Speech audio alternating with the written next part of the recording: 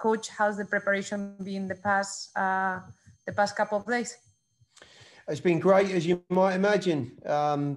Couple of days for the guys to recuperate, to try and get their bodies back on track again. We're not getting bundles of time to prepare for Sunday's game, but I certainly think it's a good enough window for us all to be mentally and physically ready again. The attitude, as always, has been spot on, and as I'm sure everyone might imagine, there's a great feel about the place, and everyone's looking forward to Sunday. 120 minutes that you played on Tuesday night. Dan, how is the body feeling? How are you set for Sunday's challenge? I feel good. All considering, I think at the end of the day, one of the physical silver linings of this year and the schedule and the way it's been is that we're used to the quick turnaround, and it's not some great hurdle that we feel like we have to overcome. And I think that's a strength that we have going into this, on top of being a fit team in general. Since the very beginning of the year and all the work we've put in, I think we're in a great place to continue to compete at a high level, first and foremost. But talking to the guys after the game, I think it's been quite some time since a few of us were in an extra time game. So it was nice to kind of get that out of the system and, come out on top, obviously. But it was just more of a growing experience for the team, and a positive one, obviously, but just something we're learning from and moving forward. But the guys mentally, physically, everyone feels great. Thank you, Dan. With that, we'll open the floor for questions. We will begin with the Tennessean, with Ray Hills, with a question for the two of you. Well, I guess we'll start with Dan and then go to Coach Gary. Obviously, the reports have been looming about Columbus's issues with the coronavirus. In terms of preparing, how does the mental side of you guys getting ready for this match, how is that altered, if at all, because of what's going on with Columbus? For players, it's very simple. It's not altered at all. We prepare to play when we're scheduled to play. Obviously, we went through this whole situation and saga down in Orlando earlier. We know that the logistics can become really hard to follow and not really worth investing in because you're not in control of it. We obviously had some news prior to the Miami game as well, similar to this situation, and we did a very good job of sort of compartmentalizing it and being ready for what we knew we could handle, which is the game. Frankly, we will be prepared to play on Sunday. If they want to reschedule, whatever that is, it doesn't really concern us. We're ready to compete whenever, wherever, and it's super easy from our point of view.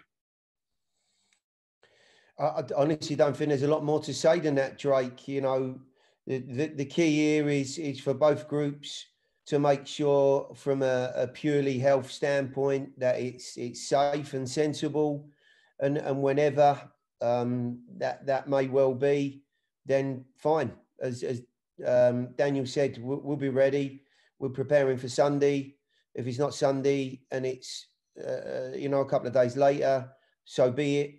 And if it's not to be, and we end up moving on because of it, whatever it is, we'll be prepared. Thank you both. We'll continue with a question from Tim Sullivan with For Club and Country. Yeah, similar to that, what do you guys remember from, whether it was in Orlando or Gary, when you had the false positive test before the Dallas match, of maybe the nerves of having to go in and test, like obviously has turned out poorly for Columbus and some other teams over the course of the year, but has fortunately cleared up for you guys? Well, to be perfectly honest, it is such a difficult period of time. It's whether, we want to, in our own moments say, well, we're living this now and it feels a little bit more natural. It doesn't. And it would be brutally unfair for Columbus if this game for some reason doesn't take place. But it's how we have to live at the moment. And the only thing we can all do is be sensible, is make good choices. And even then, you just do not know. This virus seems to be incredibly contagious. And in the most innocuous of situations, it can cause the downfall of a group. So, we're trying to do our very utmost. It's the only thing we can control. And, the league, Columbus, whatever goes on there, we'll take its course. And It's just, there's no winner here. There's no winner. If it's not meant to be, then fate deals its cards. We'll continue with a question from Abby Mood with MLSsoccer.com. Thanks, Christina. My question is for Coach, but Dan, if you have anything to add, obviously feel free to jump in. Many have considered Nashville to be an underdog coming into the playoffs, but last week Dak said he's never really felt that way. So what does the win over Toronto say about this Nashville side, and how do you compare the threat posed by Columbus versus how you prepared for Toronto? Well, first of all, I think we're growing as a group. With confidence, in belief of what we are capable of and what we can achieve after every hurdle we jump, and that would normally go without saying. It was a very, very good performance all round on Tuesday night, not just a victory, but a comprehensive one against a very, very good team. So that does wonders for everyone's morale and positivity.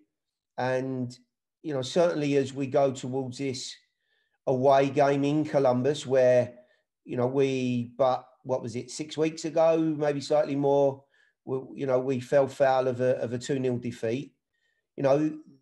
It's a tough environment. There's not going to be, I wouldn't suspect, a tremendous amount of difference in what both of these teams are capable of.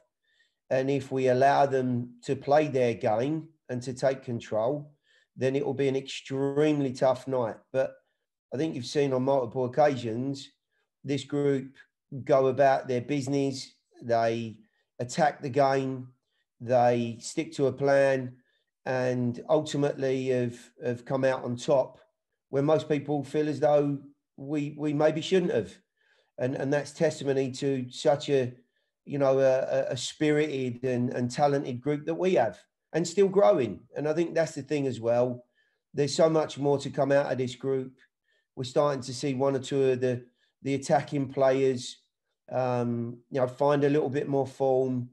We could say that the defensive group in general have been at a very good level all year.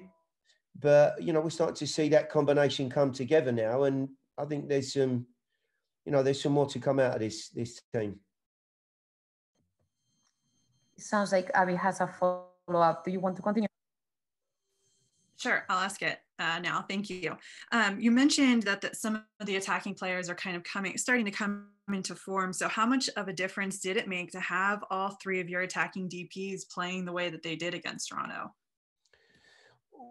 If you look at all of the top teams in MLS, they've normally got a good complement of designated players in the group and who are very productive, predominantly in a creative sense. We've been unfortunate in the fact that we've either had someone injured, we haven't fulfilled all three slots, or in the process of our growth, there's just not been much of a connection. But all of those things are starting to come good now at the right time. The addition of Yonder has I think, helped the group.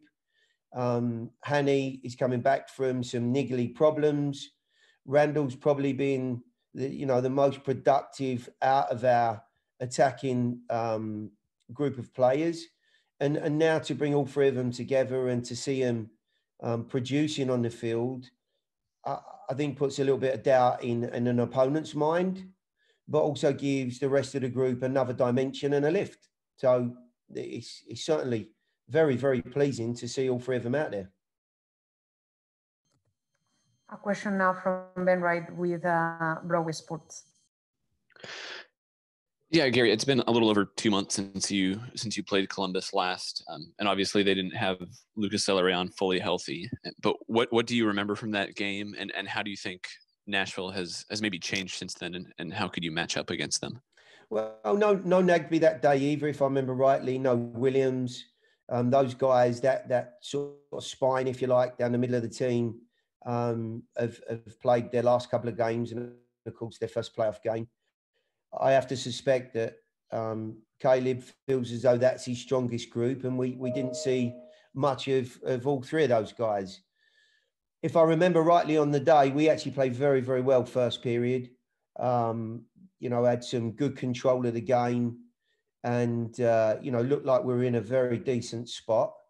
What we found and fell foul of was some clinical finishing, not many chances either way, but they were ruthless when they had an opportunity in front of goal and came out 2-0 winners. I think we're a better team. I think we're a more confident team. Some of the reasons I just explained. Are they a better team with those guys in it? For sure. Darlington Nagby's top midfield player. Zillarian has shown his creative capabilities. So it bodes well for a very, very good game. And, we certainly won't go there with any fear after Tuesday's result. I'm not sure we would have done anyway, but we certainly won't after Tuesday's result. And we'll look forward to, I think, giving a better account of ourselves than we did, 6 weeks ago. Tim Sullivan with a follow-up question for you, Dan. Dan, your defense has been obviously a strong point of this team all year. What does it almost like take pressure off you guys, I guess, to see the attacking players really start to round into form and obviously to add a little bit of talent in the form of John Deere at this point?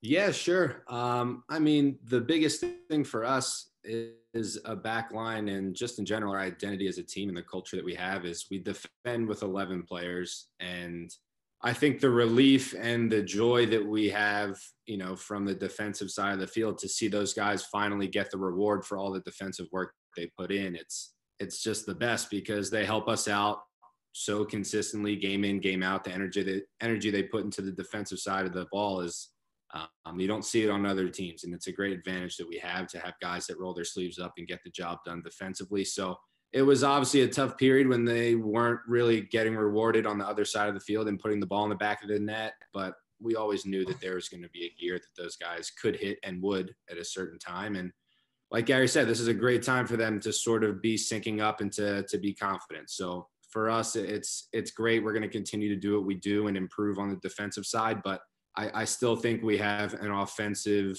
next gear that we can hit and that we're slowly starting to sort of grow into and show. And it's led by those guys that have been doing the hard work all year and are finally starting to click up top.